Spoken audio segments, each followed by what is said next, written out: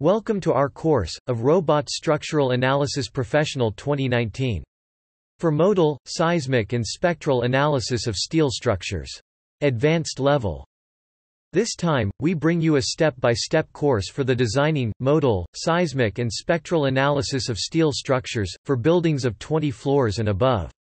During this step-by-step course, and needing of just basic to intermediate knowledge of Robot Structural Analysis Professional, we'll take you through all the necessary steps for modeling, designing and analyzing steel frame structures for mid- and high-rise buildings.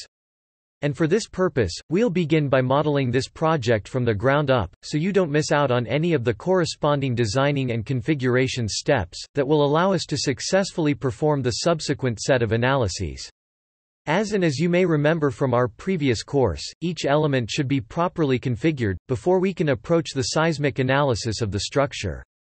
Moreover, a very important aspect of this course, and beyond observing the tools for executing each type of analysis, is performing the verification of the concrete and steel elements and their connections, under both the static and dynamic loads existing across the model.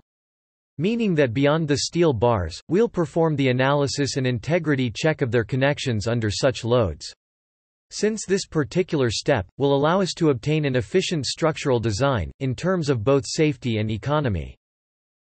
During this course, we'll be working with this particular model. Or a steel-framed building integrated by 20 floors, and 3 underground levels. And which do its particular design, will also allow us to approach the subject, of the designing and analysis of compensated foundations. And for which the soil pressure loads should be taken into consideration. Thus and by following all the corresponding modeling process, we'll approach fundamental subjects such as the proposal of sections for both beams and columns. Modeling of concrete panels for both slabs and walls, and the subsequent analysis of both their reinforcement and deflection maps. Assignment and analysis of moving loads. But most importantly, analysis of the steel members and their connections. Such as those which should exist between the wide flange beams and the built-up box columns.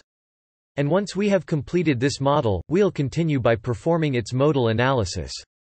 Since, it's from the success of this first analysis, that we could continue with either the seismic or spectral analysis of the structure. Namely, that during this course, we'll approach both, the seismic and the spectral analysis of this model. Analyses that once concluded, will also allow you to observe the resultant diagrams for the internal forces and reactions produced across the structure. Moreover, and due the particular dimensions of this project, we'll take the opportunity of performing a wind simulation analysis. Finally, and although we focus on the American code, this course will be useful for the Eurocode. And furthermore, for any other design code that you may need.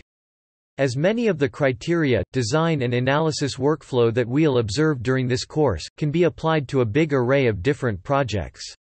But that's not all. Remember that if you have any doubts while following this course and applying the multiple tools that we'll approach, or even while developing your own projects, that you could always resort to our support center for assistance. See you in our course, of Robot Structural Analysis Professional 2019. For Modal, Seismic and Spectral Analysis of Steel Structures. Advanced Level.